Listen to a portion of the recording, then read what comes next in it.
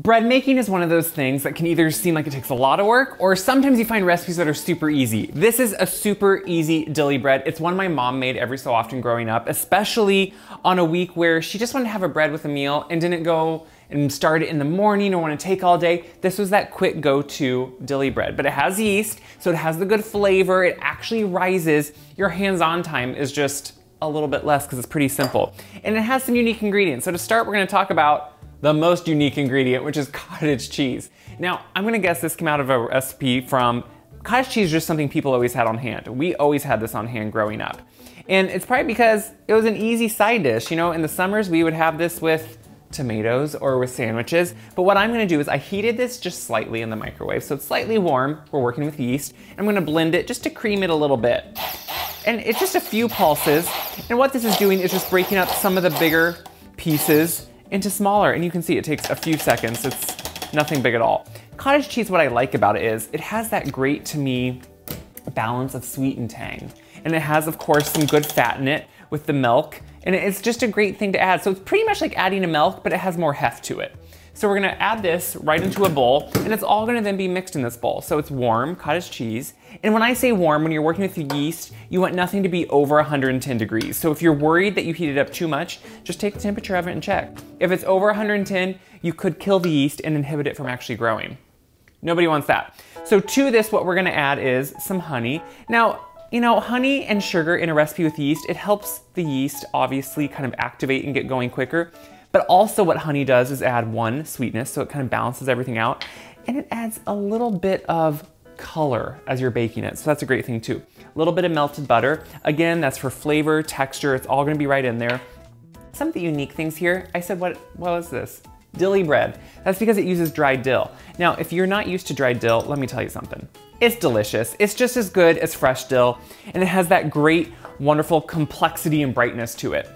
To that, I'm gonna add some of my favorite everything bagel seasoning. Now, you could use just a minced onion if you wanted to. What I like about the everything bagel is it has the salt, it has, you know, those minced onions in it, it has all that in it with some sesame seeds, black and white sesame seeds. And I just think it's delicious. So we're gonna add that in there. Traditionally, when mom would have made this, it would have had just minced dried onion in it. I like the everything bagel. I think it just updates it a little bit. So I'm just gonna mix that together with the cottage cheese. I know it seems odd. It is odd. That's the best part about this recipe, but it's really delicious.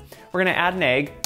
That's the best part here. So just one egg, and this is what's great about this. All these ingredients are ones you're most likely gonna have on hand. And it just kind of takes the guesswork out of it. We just stir that around, and that's our wet ingredients. Like, how simple is that? So we're breaking up the egg slightly. We're getting it all together. Already, I wish you guys could smell the dill with that everything bagel. Guys, it's good. So the flour. We're gonna start by taking some flour, and you know when I do yeast, I do not use regular yeast. I use instant active yeast. Why? Because I think it's much more simple. Instant yeast, you don't have to bloom in water. You just have it ready to go. You can buy it just like you do your other yeast in packages. So you're gonna find it just at the normal grocery store, and that's the best part. So we're gonna add our flour in one fell swoop. We're gonna add our yeast in because instant yeast you add with the dry ingredients. And I'm gonna add a weird, kind of an odd ingredient, but this is slightly a convergence of a quick bread and a regular bread, so a little bit of baking soda. We're gonna add that right in there, and we're just gonna start stirring. Now, you could do this with a mixer if you wanted to. I didn't feel like dirtying one up because it's that simple. So I'm just using a fork to get this going. And then once I have it going into a nice dough, we'll let it rise. So at the end, I just do a few kneads. It comes together really quick. It's a shaggy dough. You want it to be slightly sticky and have a tackiness, but it clears the sides you can see of the bowl, and that's what's important here.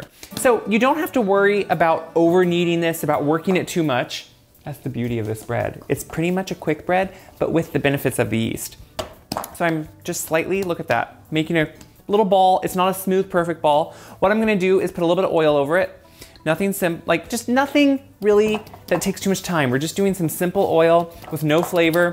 I'm gonna cover it. We're gonna let this rise. You can do it in a warm place if you want. You can leave it right here.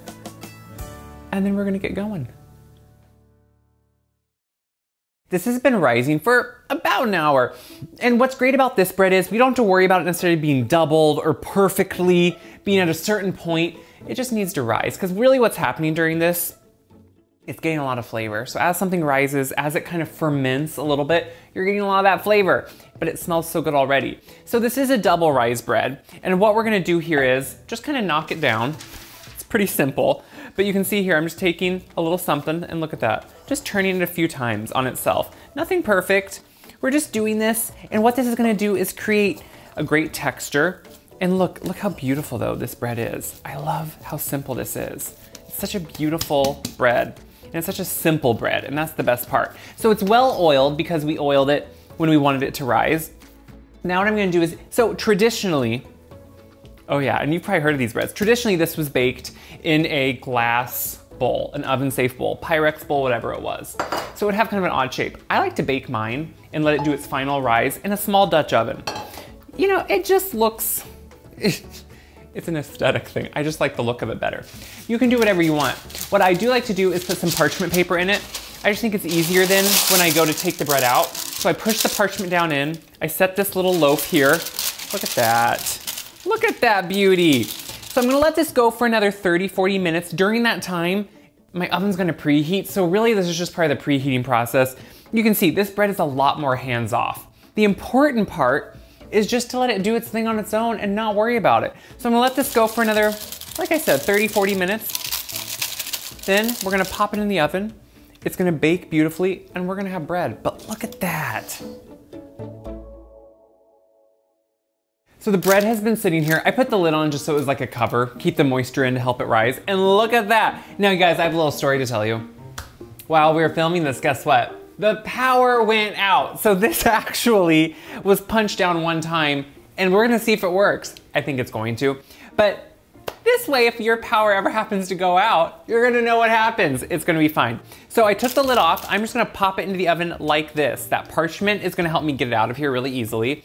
It smells amazing. You get the dill, you get that everything bagel seasoning, which you would get with just dry minced onion too. But I'm gonna put this in the oven. We're gonna let it bake. We're gonna let it be beautiful and rise. You know what we should do before we put it in the oven?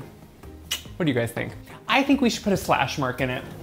I think that will just look prettier if we can take a knife and make just kind of a rough, I think I'm gonna do kind of like I would on a soda bread. I'm gonna do just a nice deep cut down the middle and then go crosswise. What this does is a relief cut. That way if it was going to, you know, do it on its own, you can kind of force it to do it where you want. And I think that's kind of the best part. So we're gonna just do a big relief cut. That way, as it just expands in the oven, it will be even more beautiful. So I'm gonna pop this in. I'm excited to have some fresh bread. Kip excited too.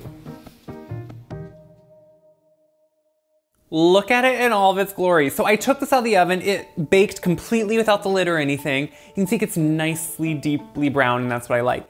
I pulled it out, you know, 10, 15 minutes ago just so it could cool off slightly because I didn't want to burn myself, but this is, look at that beautiful color all over. Now, if you're unsure about bread, if you're not used to bread, when it's a bread like this, you know what I like to do?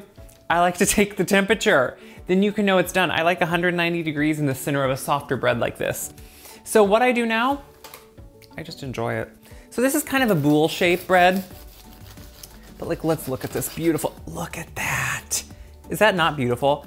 This is what I love. You get kind of a crust on it, but you get the soft interior. If you guys were here, you would smell this beautiful dill, but then also that everything bagel seasoning. Now it's still a little warm, but look at, like just look at this bread. Look at the texture of this bread. The color of it, that beautiful crust, I love it. So to me, I have salted butter at room temperature. If you're gonna put it on bread, I feel like it needs to be salted because it has so much flavor when it's salted. It really does. So I'm just gonna put that on, let that melt into it. Look at that. This is the best part.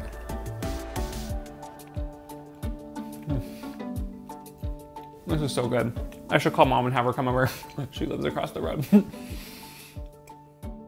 What I love is, it's just one, a great bread. You could use this for sandwiches, you could use this for toast. But those little hints of herb, that dill, the everything bagel seasoning, it brings out something special. You could leave those out and have an all-purpose bread that if you wanted to do different things with, take it on the sweeter side, whatever it is. But with those herbs in it, it makes it a special bread. It makes it great for if you're having company over and want to have a bread on the side. If you're wanting to make a delicious sandwich, toast this bread, make a BLT on it. Let me tell you something, it's gonna be good. But even better, it's a fail-proof bread. We hardly did any work to it. We let it rise some, but it was hands off. Hardly any kneading, hardly any work.